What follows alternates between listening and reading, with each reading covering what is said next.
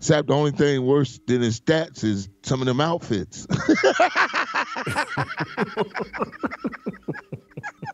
and you came out with it right there looking like Homie the Clown Engine Choo-Choo Coordinator. What the hell? And I want to know who the hell that is over there, vouching for this shit. Because somebody over there got to be like, Cam, that, Dak Prescott is almost a 70% completion guy in the National Football League right now. The man's got 3 straight, 4 straight, Cowboys scoring 30, 40 points.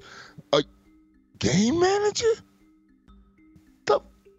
Cam wants a network TV job. That's not doing this. That's what...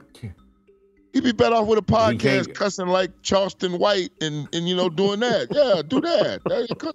Son, get your bubblegum chewing ex-half running back. You talk about a glorified running back playing the quarterback position.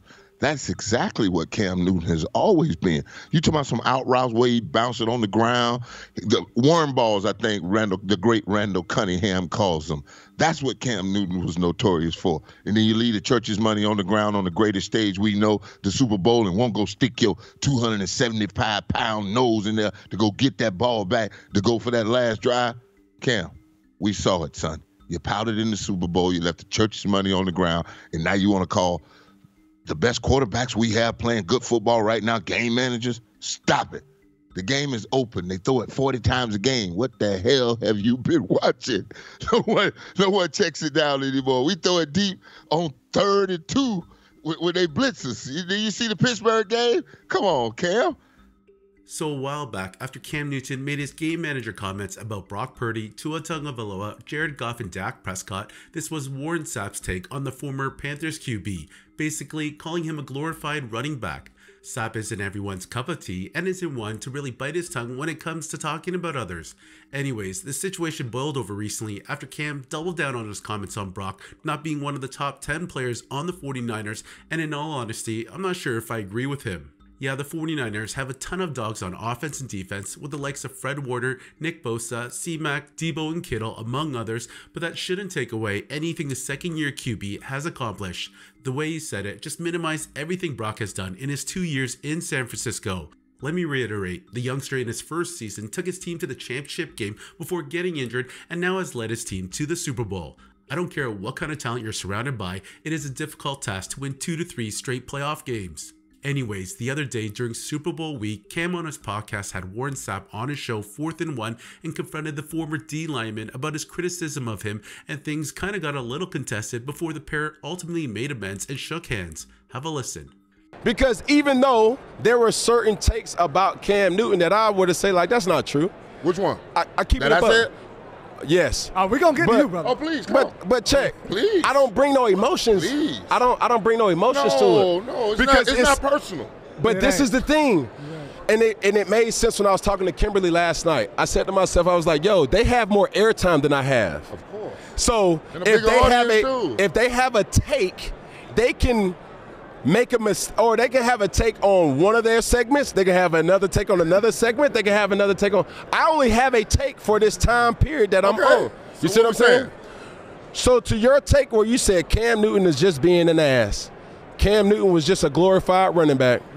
That's a subjective state. And at the end of the day, you just said, not me, you just said it. If I'm asking for a quarterback's take, you're going to revert to the quarterback. Hold on. He said, all right. What we were talking about in those instances were you were taking Brock Purdy, Jalen Hurts. What was the other quarterback? No. Brock Purdy, Tua Tagovailoa. Tua Tagovailoa that led the league in passing. Yes. Brock Purdy that's in the Super Bowl. What was the other quarterback? Jared Goff.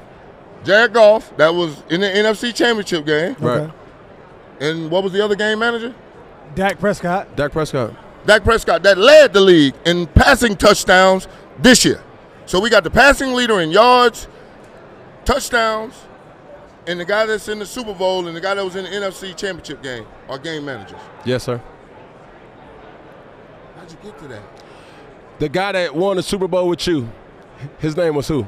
Brad Johnson. Was he a game changer or a game manager? Come on now. You know I got a rule, right, Cam? There's 3 things on my football team you don't touch. My head coach, my kicker, and my quarterback. You love Troy Aikman? Love him. Who has more quarterback? Who has more touchdown passes, Troy Aikman or that guy you're talking about, my quarterback, Brad Johnson? You're not answering my question.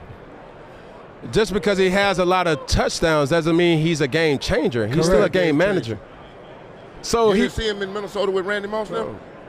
But you didn't see him in Washington with. I'm gonna let you finish. I just want to make my point. And he drove them, and the only reason he got beat because he was with us, and the ball, the guy fumbled the field goal at the end of the game. We beat him 14-13. The year I went to the championship game and lost to the greatest show on turf against Marshall Faulkner. St. Louis Rams. Yeah, that's what I'm saying. Right. In '99 year, Brad Johnson was in my stadium, had me on the ropes, 13-0, and all of a sudden we came out of nowhere, scored 2 touchdowns, and they lined up for the game-winning field goal, and the damn holder messed it up. Right. But that don't make him a game changer, though, bro. This is what I'm trying to tell you. The man's a world champion. I understand that. The man's a world champion. What about a man's world championship or gold jacket that you can throw dirt on to say about it? Hold on, stop. No, I'm saying, you're talking about a game changer. The man won the greatest game we know. And in that game, you had a ball right in front of you, and you didn't stick your nose to go back and get it after it came out your hand. Right. But I think you're regurgitating my information as a knock on his play. I think of that Tampa Bay Buccaneers team as a defensive team. As a defensive team. But I'm not because of but listen, I done made you make your point. It's not because of Brad Johnson though. You see what I'm saying? That's my take. It's a defensive team that was led by Brooks, right? Yourself, Barber. Like it's a whole slew of talent that I think about before I think about Brad Johnson. I know. So that's my point when I'm saying about San Francisco. The numbers, right? I'm thinking about San Francisco 49ers. This was 20 years ago. Yes, sir. 20 years ago. 21 now. Okay. Can you do something for me? I got you. Can we look in the numbers? Yes, sir. Let's look at it. Quarterback driving this thing up and down the field, throwing 2 touchdowns to Keenan McCardle on Charles Woodson. Yes, sir. With Rod Woodson in the backfield. Yes, sir. What part of it my quarterback didn't change about the game? You know, when we think about them quintessential quarterbacks, you're one of them. Because why I call you a glorified running back? Because you attacking these guys. I'm not attacking them. No. Well, you call them game managers. That's not attack. No. It's a style of play. That's the style of playing. What? But you're There's no such thing as a game manager style of play. No, but you're taking talking about? You're taking a game manager as a sign of disrespect, and it's not. Is. No, it's not.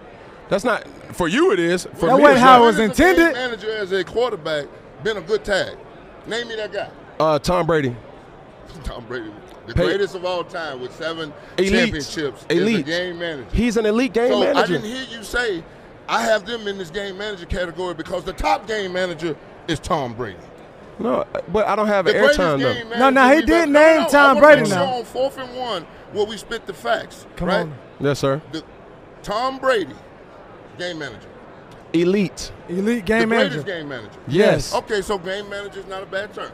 So yeah, that was the interaction between the pair. It appears like many others who contested Cam's claims that the two had a different interpretation of the term game manager. Personally, for me and for most other people, the word game manager isn't particularly received with glowing terms. Usually we call QBs like Brad Johnson or Trent Dilfer game managers, guys who were pretty much led by their defense to get where they are, but to call these 4 QBs game managers I think is a tad bit harsh. Like Warren Sapp mentioned, all these QBs led the league in major statistical categories, and most wouldn't consider what they achieved in 2023 to be that of a game manager.